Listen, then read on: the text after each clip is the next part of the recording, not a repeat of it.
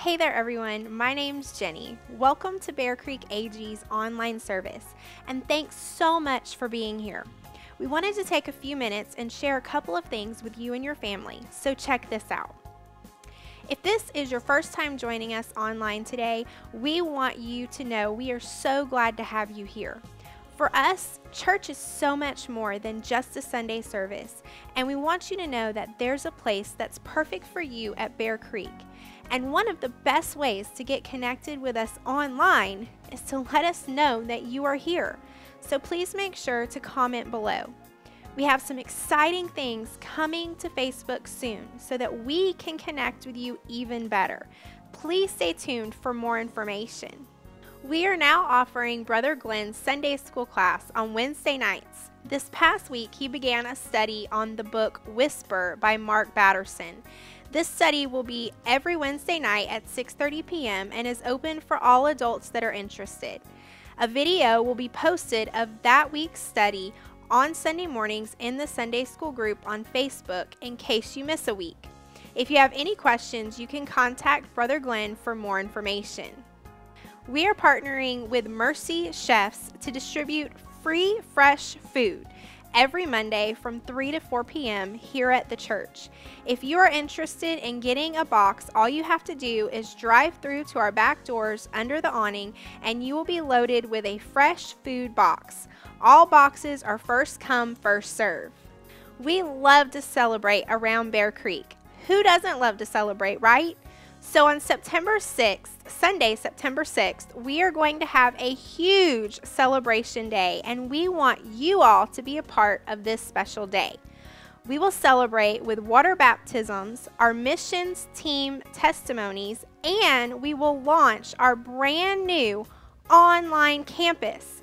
That's right, we are extending our reach out into our community and beyond with an online campus on Facebook. This online campus will enable us to have a greater connection with each other throughout the week, as well as with our online community that watches every Sunday morning. Stay tuned for more information in the weeks to come and how you can be a part of our new campus. Don't forget to check in with us in the comments so we know that you are watching today. We look forward to seeing all of your smiling faces pop up online. If you have a prayer need, please comment below or private message us. We would love to agree with you in prayer today. We will join Pastor Tony as he continues his series, Fruit of the Spirit. Today, he will be talking about the fruit of the Spirit, love. We believe God has something unique to say to you, and our hope is that you feel his love stronger today than ever before.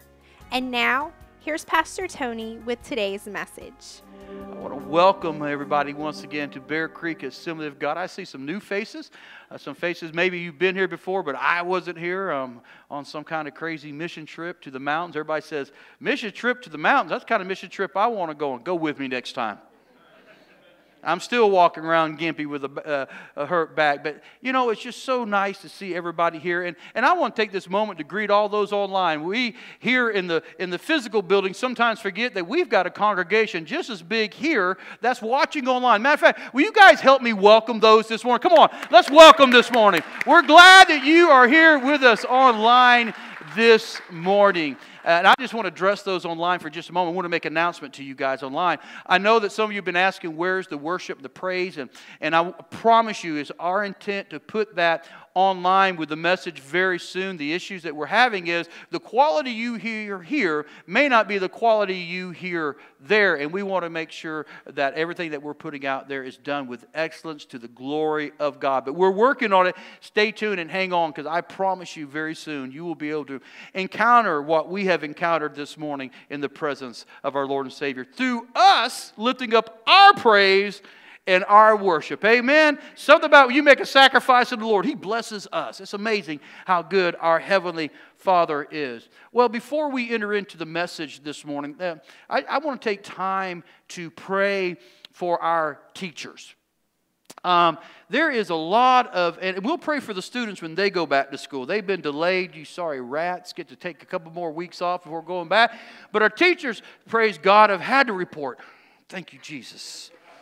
If you don't know, my wife is a teacher. No, I'm joking. She see her go back. It's been really pleasant having her around a little bit longer this summer. But my projects are almost done at the house, so I'm kind of ready for her to get out of the house so I can have a break for a change. But there's a lot of anxiety that's going on right now in our educational fields because our administrator, educators, the paras, lunch, those who serve our children, bus driver. There's a lot of anxiety because of COVID-19, and I understand that. And regardless of which side of the aisle you stand on, where you say, it's just blown out of proportion, or, man, I am scared to death by it, well, let's kind of come to the middle and understand that the reality of it is our teachers and educators, because of it, whether they're concerned about catching COVID-19, some of them are, but some of them it's just the challenges they have to go through to even teach those precious little ones that we're sending back to them. And those precious big ones as well. And so this morning, I just want to pray over all those who are part of our educational system here in Bay County, and anyone that may be watching online. That obviously we got people who are watching from Arizona, and we had some from Michigan, we've had some from Pennsylvania. So wherever you may be, if you are an educator, we want to pray for you because I don't want you walking in fear. First of all, God didn't give us a spirit of fear. He gave us a spirit of, look, you need to be cautious. The eye is hot. Don't touch it. The snake is poisonous. Don't play with it, right? Come on. But he didn't give you the fear that you are grasped in fear. And the second thing is we know you're serious about what you do. And when it complicates it, it's frustrating. I couldn't get up here and preach with a mask on. I know y'all like for me to cover up this mug. I know. But it would not be as effective. And so part of that, and how do you teach someone online while teaching, it's a challenge. So this morning, if you're part of the educational system, whether you're a driver, a mechanic, whether you're a teacher, a para, you work in the lunchroom, you're whatever, you may be a volunteer in a classroom, I want you to stand this morning. I want you to stand. If your family is with you, obviously, I want them to stand with you, and I want your family members to lay hands on you. And we're going to pray a prayer of blessing over you and a prayer of peace. Father, Lord, you are all about education. When Jesus came, he came to educate us. He came to take what man believed about you, Father, and how to honor you and live for you. And he many times said, you've heard it said, and then he shared what it was really supposed to be like. God, your heart is put it another way, Father, about making disciples, people following you, Lord. And these educators, these who are supporting the education, even our board and our superintendent, Father, God, I pray that you give these men and women the wisdom they need to make the right, informed, educated decisions, Father, to keep our teachers and our educators and faculty members safe, first and foremost, God. We want them safe, but God, we also want an environment where the students can learn and the teachers, God, can express, Father, the things that they need to, God, for the future of these students, Lord. And I pray that today, God, that you somehow, some way, God, that you just protect them. Lord, anoint those classrooms. Anoint them, Father. Let your Holy Spirit, God, do hover over and in them, Lord. Let these educators, Father, may, as the temple of the Holy Spirit, bring your presence into their rooms, onto those campuses, God, wherever they may go, Lord, and may your presence, the Holy Spirit, Father, cleanse those places, protect them from it, Lord, the students as well, God, and Lord, just help them be innovative in the way they teach. God, give these teachers the ideas, the ways, the means of educating. Lord, those who are, God, overwhelmed with technology and maybe they're not comfortable with it, Lord, remind them that they can do all things through you, Jesus, because you are their strength. God, your word says if they lack wisdom to ask and you freely give them the wisdom, God. Give them the self-confidence, Lord, not as educators, but, Lord, as children of the Most High God, to be able to do what they need to do, Lord, so that these students, God, can realize their dreams, God, what you have laid out. God, what you have laid out for them, Father. And I thank you in advance for this in the wonderful name of Jesus, our, God, your strong Son. Amen and amen. God bless you, teachers. And man, at one time I thought I wanted to be a teacher. Hard enough being a pastor. I don't know if I could be a teacher too. Amen. You are honored, though. You are servants. You have servant hearts to do that, and I appreciate that. Before we go, if you would, go ahead and turn to your Bibles to Galatians chapter 5. And as you do, some announcements. I usually don't take time to do this, but they didn't make it into it on my part, not Miss Jenny's part.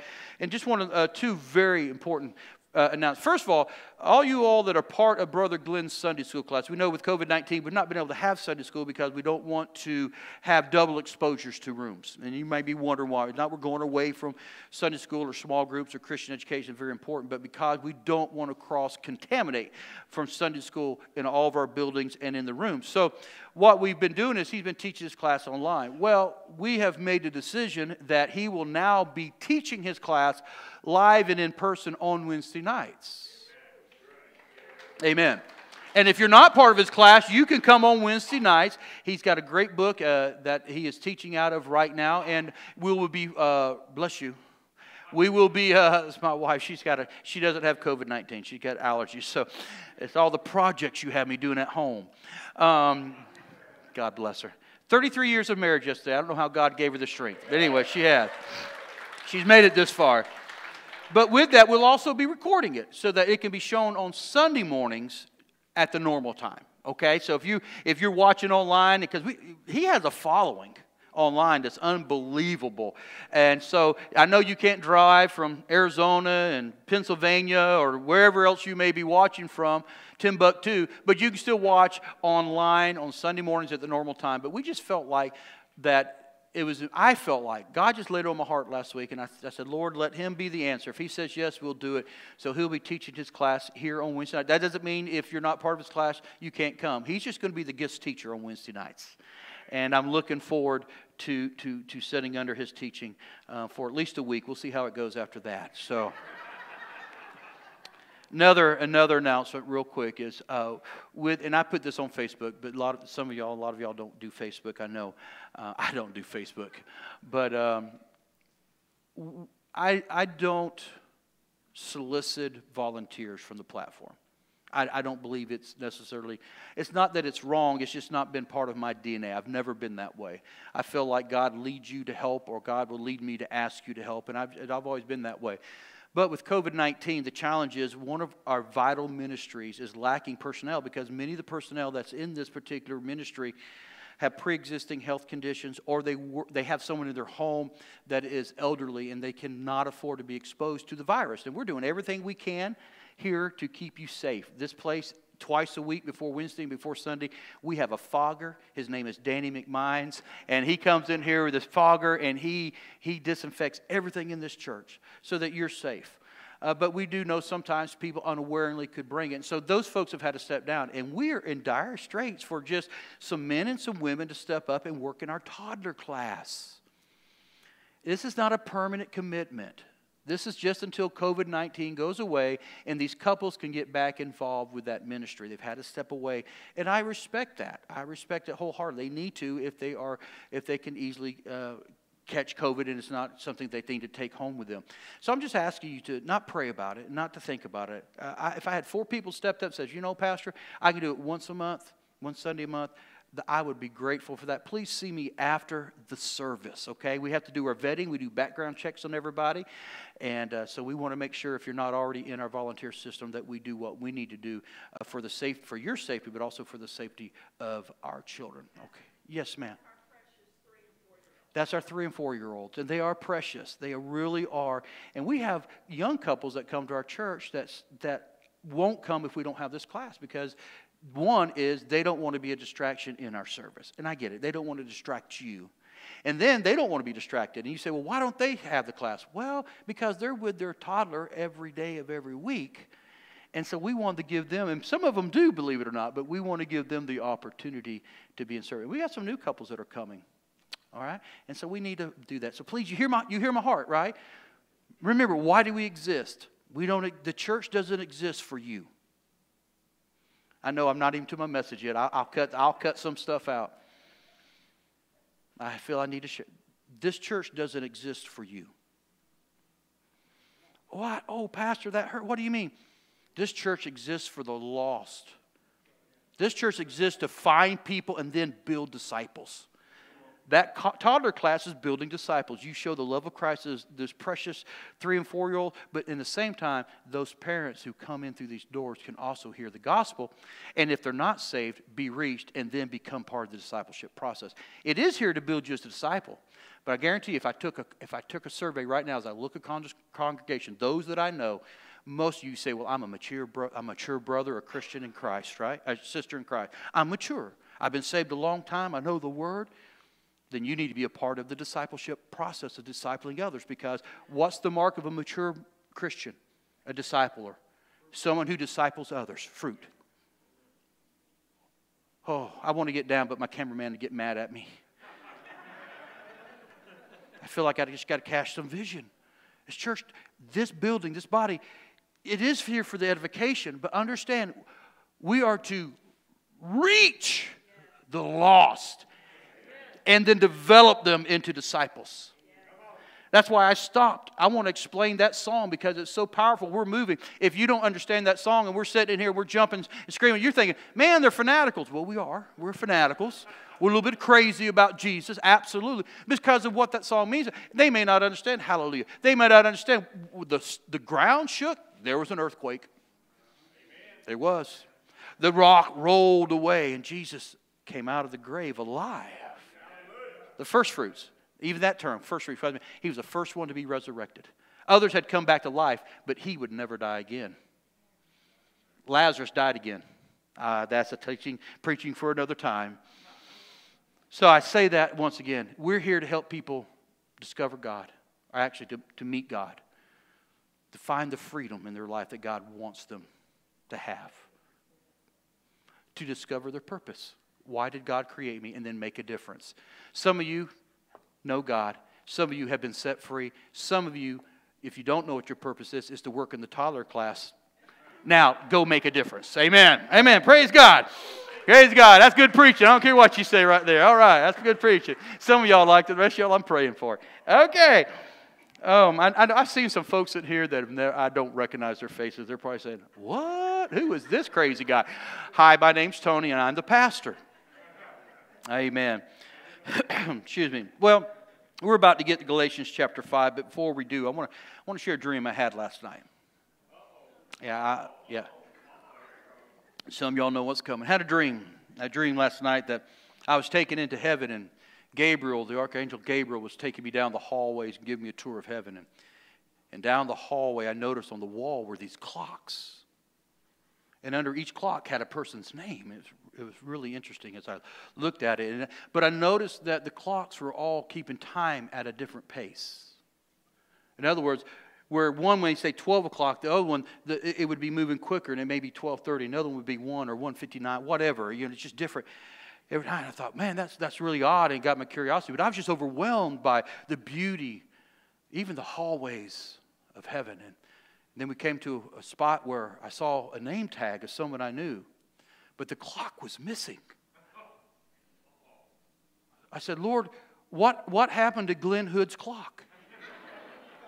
I was so concerned. I said, God, what happened to Glenn? He says, well, here, Tony, come with me and I'll show you. He took me down this very secluded hallway down, and it was bright. It was the prettiest hallway of all, and it led to these big doors that were made out of pearl, gorgeous, and he opened them up, and I looked, and I knew where I was at. I wasn't in the throne room of God. I was in the office of God. He had his own office. And I walk in there, and I look, and I'm looking, and I said, but wait a minute, Gabriel, I don't see the clock. He says, look up. And I looked up, and there his clock, Glenn's clock, and it was going so fast. I said, what's that about? He said, God needed a ceiling fan. Now, what I did was I left part of it out. That was supposed to indicate how much you sin. Sorry, brother. I blew my joke, but anyways, I love you, my friend.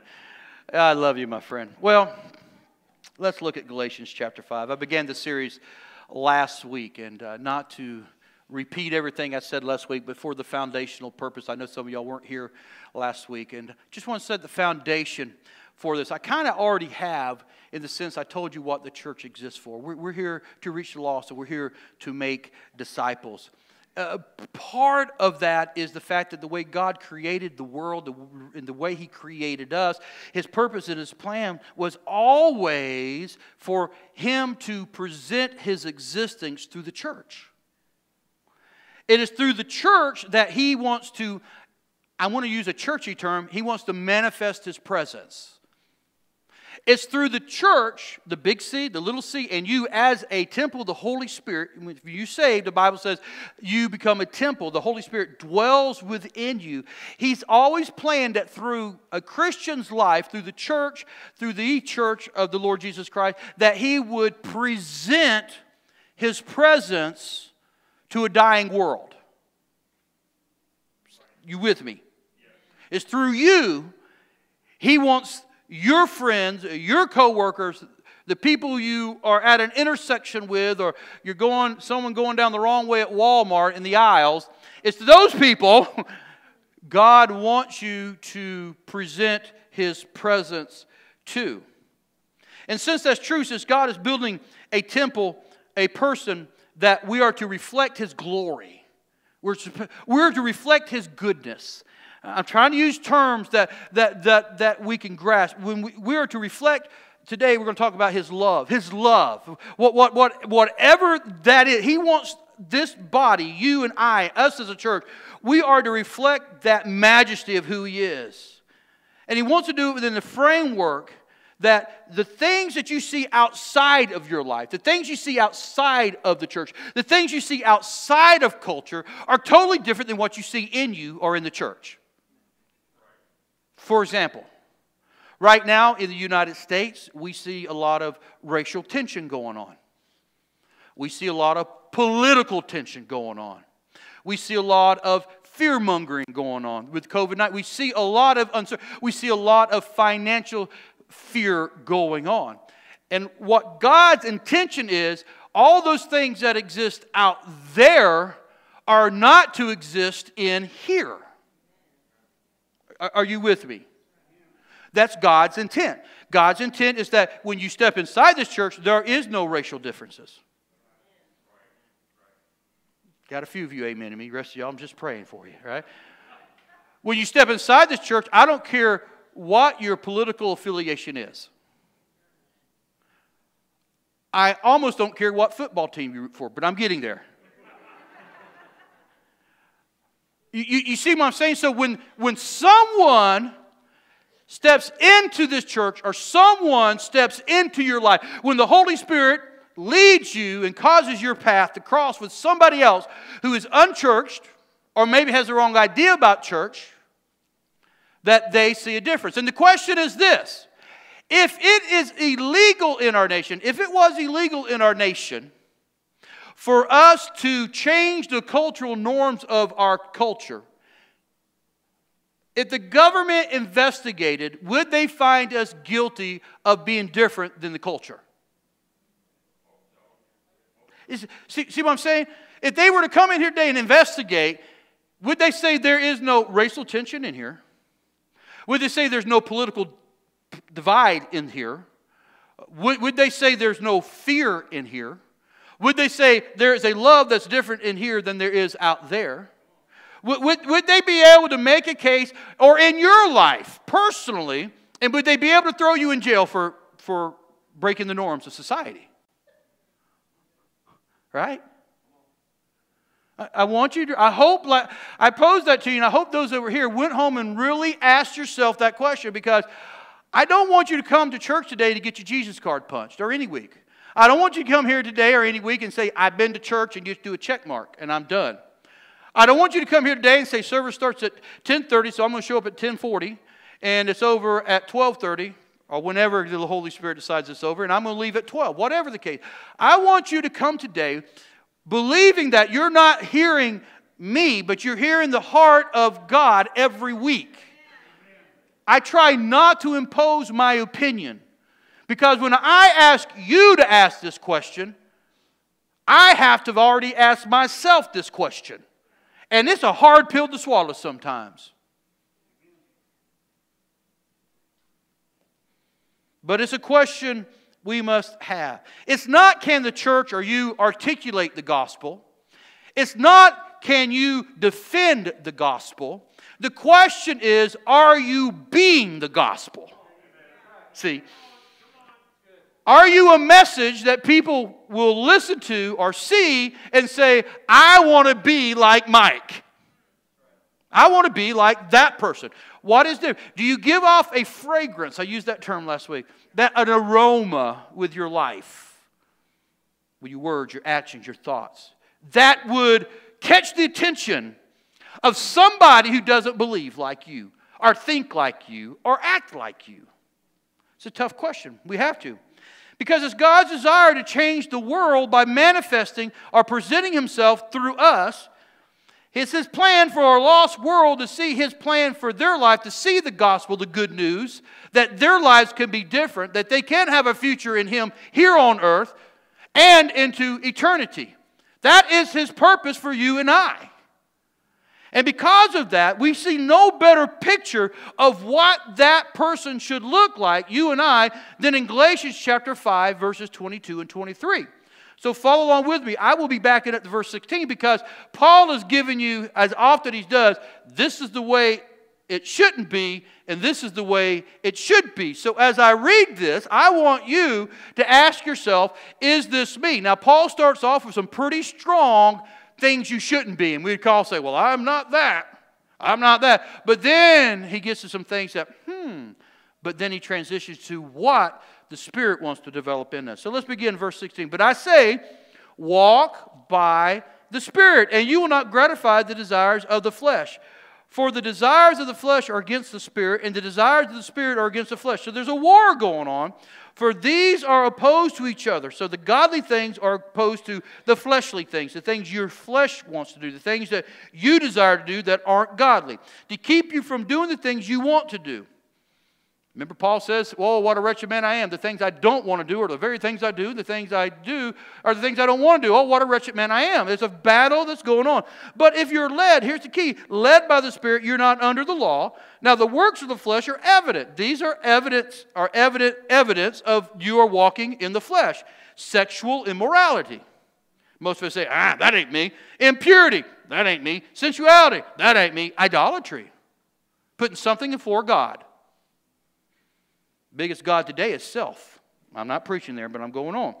Sorceries, enmity, strife, jealousy, fits of anger. Oh boy, go down 231. Never mind. Rivalries, dissensions, divisions, envy, drunkenness, orgies, and things like these. So he said, this is not an exhaustive list. It's anything in those categories. This is walking in the flesh. This is opposed to walking in the Spirit. All right? And he goes on to say, I warned you, as I warned you before, that those who do such things will not inherit the kingdom of God. Who's he speaking to here? The Galatian church. Christians. He's speaking to them. You do those, okay? This is not a harsh message today. This is a message of love. But we have to see what we're not supposed to be like. We're supposed to be the opposite of that. We're not supposed to be like the world. We're to manifest the presence of God. Well, what does that look like? 22. But the fruit of the Spirit, when you're led by the Spirit, if I may inject that, is love, is joy, is peace, is patience, kindness, goodness, faithfulness, gentleness, self-control. Against such things there is no law. I was joking about the courts coming in and law getting you. See, there's no law against that, at least not yet. And those who belong to Christ Jesus have crucified the flesh with its passions and desires. If we live by the Spirit, let us also keep in step with the Spirit. Doesn't verse 22 and 23 sound like someone you want to hang out with? Ask my wife. She hangs out with me every day. And she'll tell you, I'm not anything close. No, I'm not that, but I'm working on it. Right? I mean, that was Jesus. When you read the Gospels and you see what He's done for you, He's definitely all of those attributes, all those identifiers. He is love. He is joy. He is peace. He is long-suffering. That's who He was. That's who He desires us to be. Be Christ-like. People you want to hang out with. I want to hang out with that person. See? Remember, I said this last week. The Spirit has to produce the fruit. You can't produce this. But why does He produce this fruit in you? It's not for you. We forget that sometimes, church. It's not for you. He wants to produce that in you for those who are in your life. It might be your wife. It might be for your coworker. This is God desiring through His Spirit to produce something, and we are producing something one way or another that will reflect a great, luscious, beautiful steak. I don't anymore. Could, I said, have. And they'll go and get ketchup, and they will cover it, smother it, pour out on it, lavish it with ketchup. You know those kind of people? We got a small group we're starting for y'all. Hi, I'm a ketchup abuser, and my name is Tony. That's the picture, that's the image of what God does. He has the outpouring of God's love is the story of the Bible. Think about the story of the Bible. It's about God's love for us. The very nature of God Himself is love. Who is God? What is it? God is love. We say that a lot. And this is giving us the image of what that is. God is love, and it's evident through His giving of His only Son. We know that. John 3:16, for God so loved the world, mankind, men and women, boys and girls, people of all ages, creeds, colors, and heights, sweetheart. Even the short people. He loved you so much He sent Christ, His Son, His only Son, to die for you. That is the gospel in miniature. That is the activity of God's love. It is a verb. It's not a noun. It's what He is, but what He does as well. He is saturated with love. Now, if we're honest with ourselves, when we think about loving others, more often than not, our expression of love are related to what we benefit from that love, or what we benefit, or if the person is worthy of it. For instance, we have a tendency to love people based on what we can get from them. Does that make sense? Sometimes the physical attraction to someone of the opposite sex is based on, oh, look, and then all of a sudden you start showing signs of affection towards them based on what? You want their affection back. Or I'm going to go help this person, that person, because I know next week they've got a trailer I need to borrow.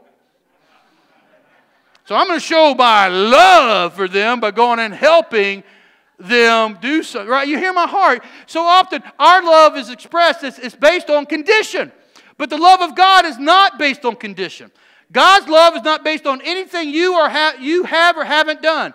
If you're in the hearing of my voice today and you have not received Jesus Christ as your Lord and Savior, that doesn't change His love for you.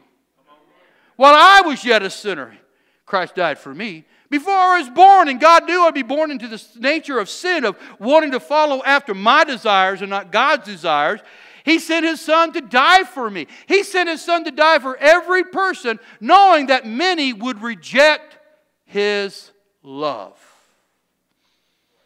But it didn't stop Him. It didn't stop Him. He still put things into motion. So think about the things that mark division among people in our culture, our society today, our community, that are directly related to status.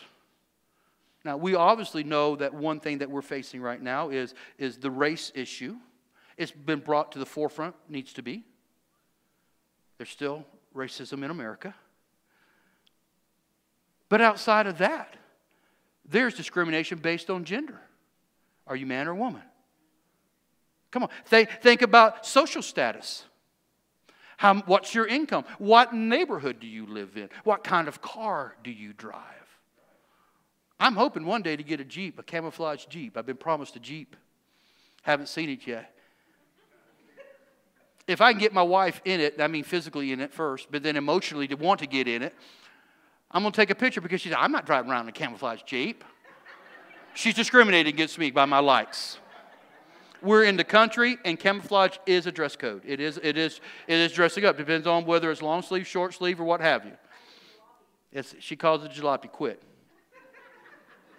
We also discriminate by education. I could keep going. But the question is there a place where those things are dismantled and neutralized? Is there a place where those things don't matter? And I'm telling you emphatically, yes. Where is it at? In the church of the Lord Jesus Christ. In your life. Whether you're in this building or you're out there by yourself, if you're a child of God, if you're the temple of the Holy Spirit, these things should not exist in your life. And those who come around you should see the difference in you and say, what is different about you? That's the love of God, and that's the love that God wants to develop within us. It's a supernatural love that flows through us, and it should be both Godward and man word. Now, we pretty much get it pretty good on God word. When you realize what God's done for you, you get it right. You're like, man, God, I know I'm a heathen. Not my words, my wife's words about me. I'm a heathen. So I know my need for you, God, and my love and adoration, I appreciate you. But then that should be reflected in how I live my life and allowing the Holy Spirit to develop the fruit of His Spirit within me so that now I reflect that love not only upward, think of the cross, but also horizontally. See? That's the kind of love that God wants to produce in us. Matter of fact, Jesus said that it is a summation of the great commandment. Our love for our fellow man is the validation of our expressed love for God. Jesus said in giving the great commandment, love the Lord your God, and then love your neighbor as yourself. And He's actually saying there that the validation of how we love God is seen in how we love each other. Whew. I guess I need to go apologize to some crazy folks on 23rd Street from yesterday, don't I?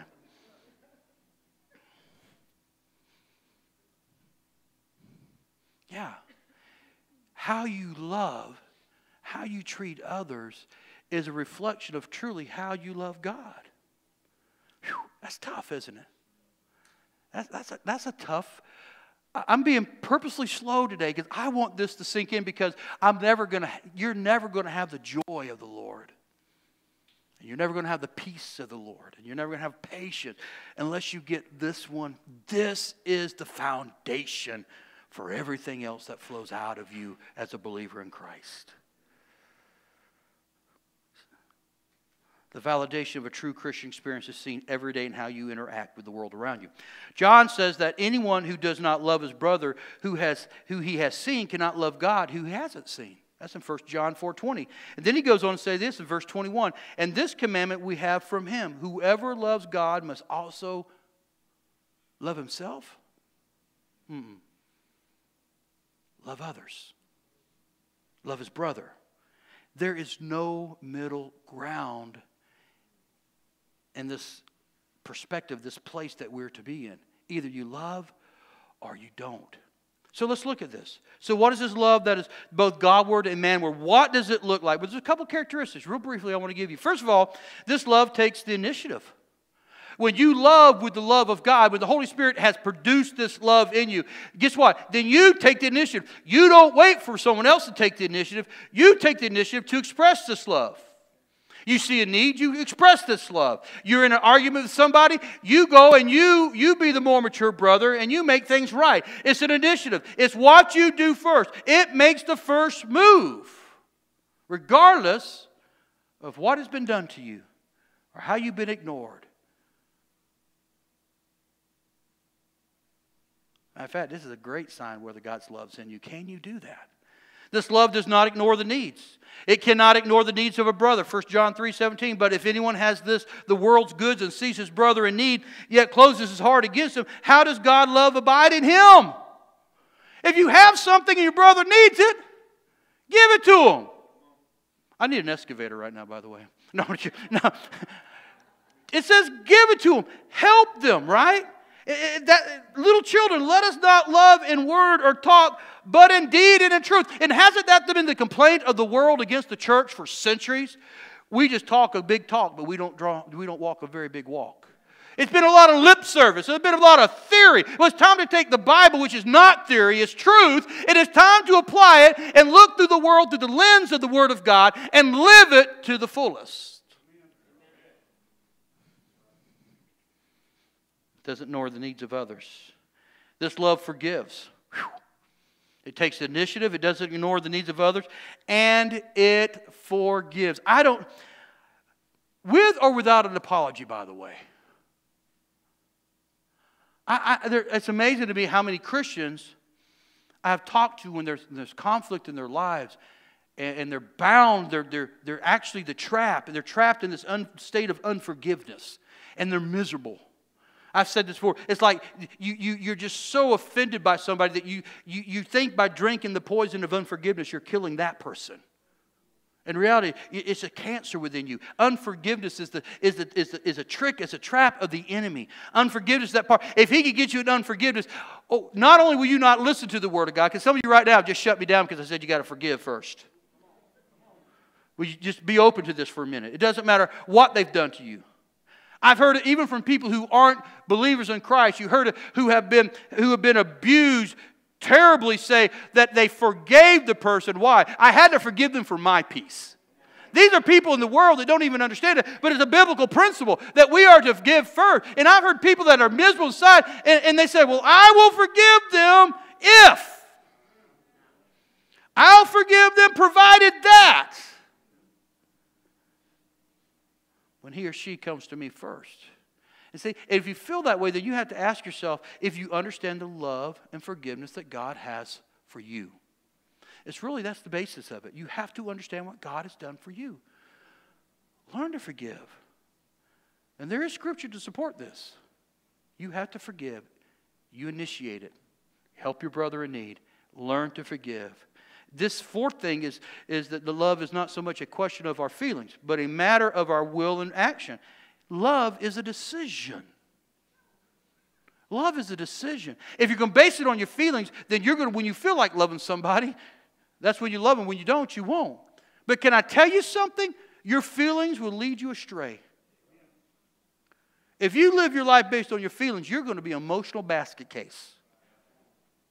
Don't base your love for others on feelings, because trust me, they're going to do things that you aren't going to like. It. If I based it on feelings, I wouldn't love any of y'all. Good, I'm glad you're laughing, because that was only about 75% of y'all. That was a joke as well. Yeah, but it's a decision that we have to make. Love is also, it has to be a priority. It's a priority of a Christian life. What is probably the greatest text in the Bible, many of you have had it in your weddings, and it's not a wedding text.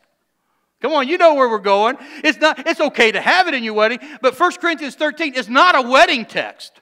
When you look at 1 Corinthians 13, you've got to realize, what is Paul dealing with? He's dealing with a dysfunctional church that's arguing over which gifts should be present in the church and which is the greatest of it. And right in the middle of all this upheaval, doesn't that smell like a really fragrant church you want to be a part of? They're fighting and biting, backbiting and arguing and fussing at each other. And Paul comes along, and right in the middle of it, he gives one of the greatest dissertations on love. 1 Corinthians 13:1 says, if I speak in tongues of men and angels, but have not love, I'm a noisy gong and a clanging cymbal. You ain't nothing but a bunch of noise. And I'm going to get on you Pentecostals for just a minute. How dare you come in here or go somewhere and speak in tongues and give prophecies, interpret, and walk out and then talk to your wife or your children like they're dogs. Or go out here and talk something negative about people. We got to quit wearing this thing like it's a badge of honor and start letting the Holy Spirit, who's within us and who has gifted us with gifts of great value, we have to value those and quit. We're giving God a black eye. You can't go out there and live like the world and then say, I'm spirit. Well, you can say it, but that's part of the doublespeak that the world looks at. I'll tell you that if you're baptized in the... Matter of fact, I wanted to make the case, and I don't say I couldn't, but it would take me several Sundays to make the case. I'm of the opinion, my theology, not necessarily biblical theology, although I think it is you truly can't express the fruit of the Spirit unless you're baptized in the Holy Spirit. Paul was speaking to people who were expected to be baptized in the Holy Spirit. If you don't understand the difference between that, I'll be more than happy to explain that to you on the side. He's speaking to people he is expecting to have not just been saved, but have already been baptized in the Holy Spirit. And he goes on. All right, that wasn't even in my notes. All right. You can pay extra at the door. And if I have prophetic powers that understand all the mysteries and all the knowledge, and if I have all the faith so as to remove mountains but have not love, I'm nothing. If God performs all these miracles through me, I don't have anything. If I give away all I have, if I deliver up my body to be burned but have not love, what have I gained? Nothing. Nothing. That's a pretty eye-opening, isn't it? That's an eye-opening statement when you think about our lives and what we value. This love is not a human love. This love is not a man-made love. This love is a supernatural love that only comes out of a right relationship with the Lord Jesus Christ, understanding what He's done and valuing, and then based on that, you make the decision to love others. See? Well, you can't produce this love, you said, Pastor. No, but you can choose to love in this love based on what God has done for you. It is a choice. Trust me, my wife doesn't always love me in the sense of a secular love. But what I mean is there's times she gets frustrated with me, but she still loves me with the love of Jesus. Come on, wives, you can relate to what I'm saying.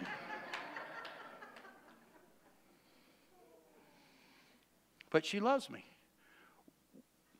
Why doesn't she leave me when I'm disrespectful to her? Now, I'm using an example. I'm never disrespectful to my wife.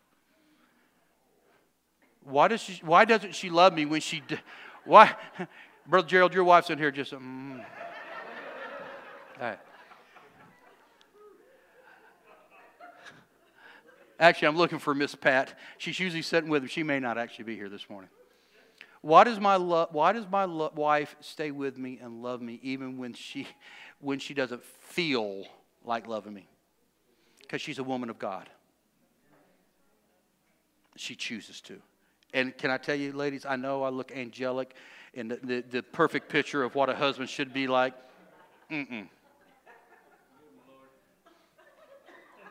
I just need to come to the altar now, don't I? But I'm telling you the truth. Yes, I'll take that blessing. Is there another? Might need to bless her. Let me try to bring this to an end. See, this love is not based on our temperament. This love is not achieved by going to some class or reading a book. I'm saying that won't help, but that's not how this is achieved. This love is the work of God in us. So does that mean we do nothing? Absolutely not. I'm just going to try to jump ahead here real quick, but Paul basically says that daily we are to work out our salvation. What does that really mean? Well, I won't break it all down, but basically daily we have to evaluate ourselves according to the Word of God. And based on that, we have to work out our salvation. And it's the same way with love. It's to making the decision every day. Prioritize love. Love like God, not based on conditions, see. And this isn't a marriage thing, but I'm speaking to husbands and wives in here and any future husband or wife. If you'll learn to love your spouse or your future spouse based on this principle, I'm not going to tell you have a perfect marriage, but you'll have a fulfilled marriage. When you stop looking at what you can get out of the relationship and what you can give to the relationship because you love that person with the love of God. It's there. It's there. It's that sacrificial love. We got to work it out daily. Paul tells us in Colossians 3:1, after talking about, just said about working out your salvation daily, he says this: if you have been raised with Christ, seek the things that are above where Christ is seated at the right hand of the Father. It's because of our identity in Christ that you now engage in this activity. We focus on what that is, being Christ-like. See, that's the whole purpose of the Holy Spirit, is to transform us. He's our leader. He's our comforter. He's our guide. He's our helper. All those words that describe the Holy Spirit. But He does all of that for our benefit. For what benefit? So that we will benefit others. What's that mean, Pastor? He wants to do that in us so that we can reflect the glory of God. He does that in all of us so we can be transformed into the image of our Lord and Savior, Jesus Christ. He does all that so that we can be attractive to people who are seeking something in their life that is missing. The transformational power of the Holy Spirit. And that's what He wants to do. We have to make this decision and engage in this activity. It involves taking off the old self, the flesh, putting on the new self. The stuff mentioned in Galatians 5, the desires of the flesh, they go away. The works of the flesh, all those things, sorceries, intimacy, strife, impurity, sensuality, fits of anger, jealousy, all those things go away. Why? Because no one who does these things as a habitual pattern will inherit the kingdom of God. Jesus has saved us, and the Holy Spirit wants to transform us into the image of God's Son for the purpose of reaching a lost world. See, as my worship team comes back up, and you guys need to sing, be prepared, sing that second song, Build My Life. I was noticing as we sing in all the worship songs we sang today, the first two, all three were powerful. And I have to mention the third one because my wife was leading the sing on it, so it was very powerful too. But in reality, all three of them pointed to something about the love of God. But that second one, called Building My Life, the words were very powerful. And I want us, as they prepare to sing it, I want us to reflect on that song. Because see, we grow in the Christian life by divine grace. Grace. The favor of God, the unmerited favor of God. That's what grace means. I'm trying to help those who may not fully understand the terminology. But we grow because of God's goodness. He desires us to grow. But it's also true that it's our duty to grow in that grace. There are things we must do for the fruit of the Spirit to grow. I cannot produce that love. I have to decide to love the way God. How do I know how God loves? Well, first of all, I reflect on my own life what God's done for me. And I mentioned this last week. This sounds like things that the pastor says to keep his job, but I'm not saying this to keep my job. It's true, because the way the Holy Spirit helps us to grow is through reading your word. You get a picture of God's love, right? Through prayer, humbling yourself, worshiping, coming to church. You can experience the presence of God at home, but I don't know if you can experience the way we experience it here together. There's something supernatural about the presence of God where two or three gather in His name. But not only that, you make a sacrifice. See, we don't sacrifice like in the Old Testament with an animal. What's our sacrifice today? Ourselves.